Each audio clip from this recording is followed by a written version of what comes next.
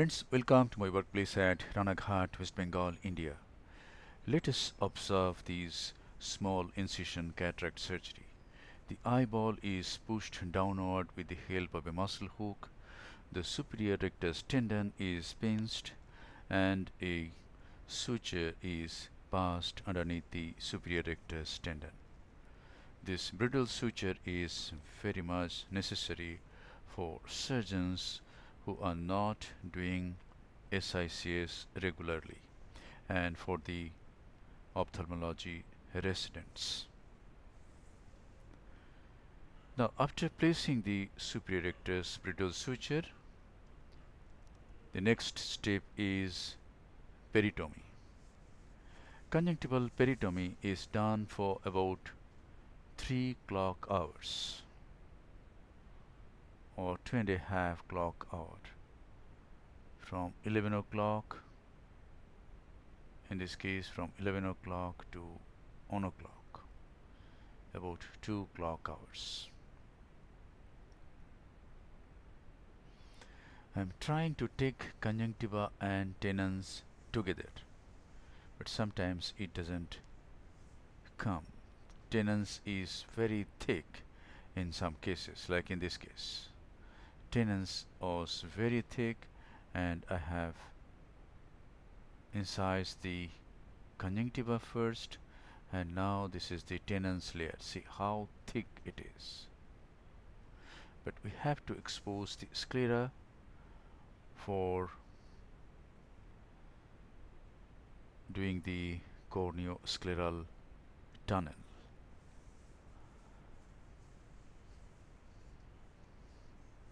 The sclera has been exposed, and now this is the tenons on the right side. It has to be excised to expose the sclera.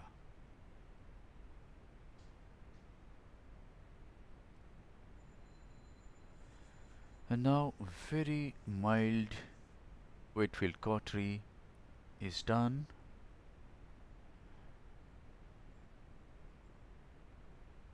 Touch and come up. Don't remain on the surface of the sclera with the probe. Do very mild wet field cautery.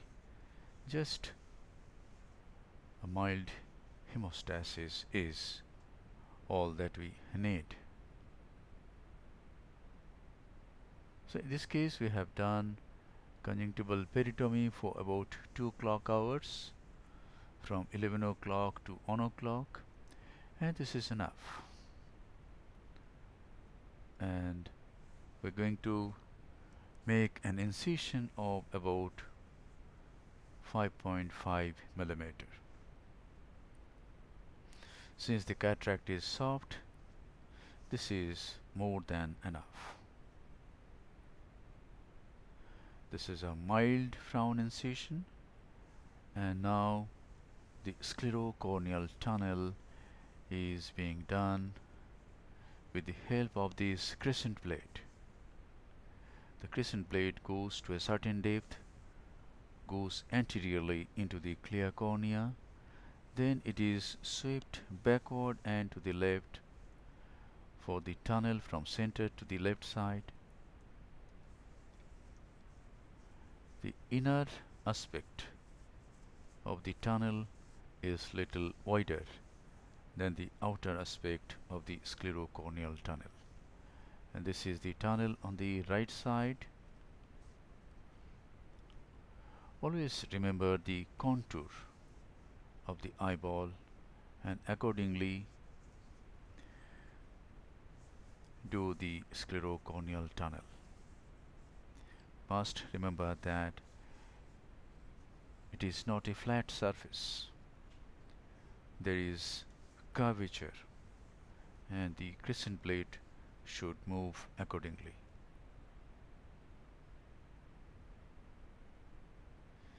This tenons tissue is causing some disturbance. It was excised, and now this is a sideboard at around 8 o'clock, an air bubble is injected. We can see there is an anterior polar cataract, and there is mild opacity of the nucleus.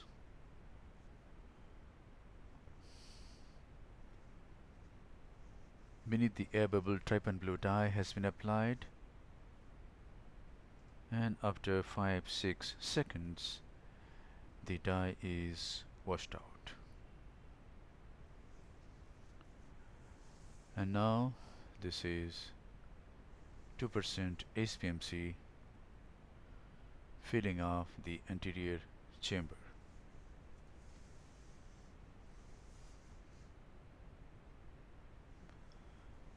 The visco is applied over the cornea, and this improves visibility. And now capsulorhexis is to be done. In SICS we can do a rhexis with the help of a 26 gauge bent needle cystotome through the side port. The anticapsule is incised, a capsular tag is raised, the capsule is flipped, and the tag is guided in such a way that we get a rhexis of adequate size. And now once the rhexis is completed, the sclerocorneal tunnel is opened. The keratome is taken. It goes to the anterior extreme of the tunnel, and then the tunnel is opened. Cut when you go forward. And now hydrodissection is done. When the rhexis is of adequate size like this, by hydrodissection itself, one equator of the nucleus prolapses out of the capsular bag into the anterior chamber, and if the nucleus is rotated either by Simcoe or by the irrigating cannula, the nucleus will come out into the anterior chamber. This is a Sinskey hook. The nucleus is rotated and it comes out of the bag, and now it is in the anterior chamber. Once it is in the anterior chamber, visco must be injected between the corneal endothelium and the nucleus, and then between the posterior capsule and the lens mass. And now an irrigating vectis is placed just under the anterior capsular rim, and the posterior leaf of the wound is depressed, and the nucleus gets delivered very smoothly. Some epinucleus also has been removed by the irrigating vectis. And now visco is injected into the anterior chamber, and then cortical cleanup is to be done.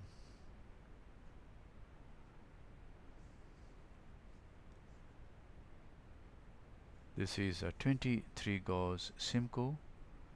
When the antechamber is filled up with visco, we can use the main wound. Visco will come out gradually and the antechamber will remain formed. Now we can go through the side port and remove the remainder of the cortex. So inject visco, remove the cortex from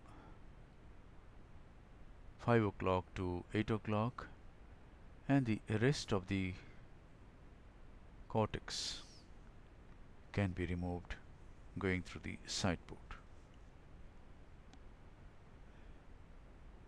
Now visco is injected again. In this case, a foldable single piece monofocal intraocular lens has been selected, and it is being implanted with the help of a Sinskey hook in this way. The Sinskey hook depresses the optic, and the leading haptic goes into the capsular bag, and the Sinskey hook depresses the haptic optic junction, and the lens goes into the capsular bag. And now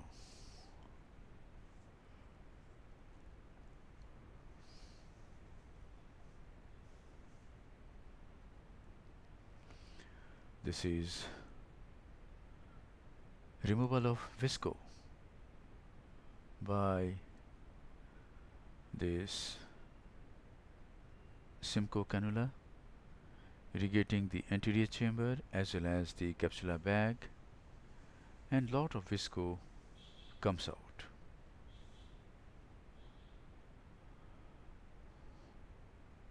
Now the side port is being used to irrigate and aspirate some more visco. Now the side port is closed by corneal stromal hydration, and now we are towards the end of the surgery.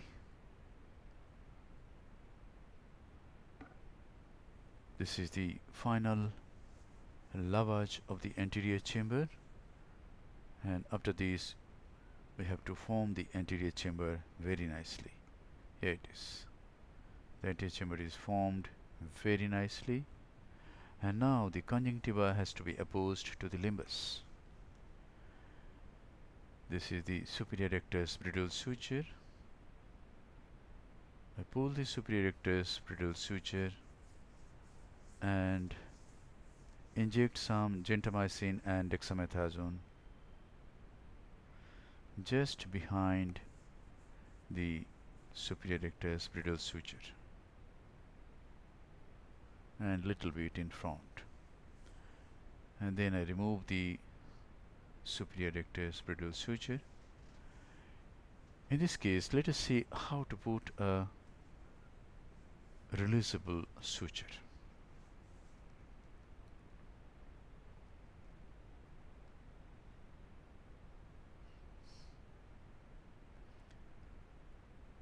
The releasable suture is placed in this way.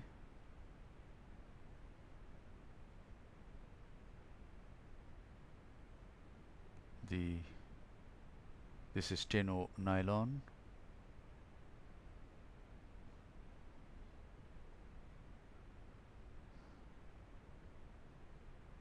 and this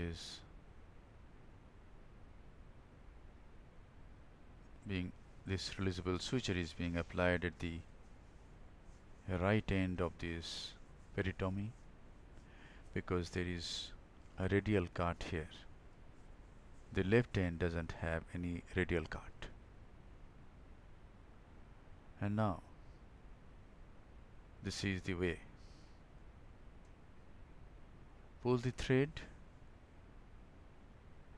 and now take 3 loops in this way.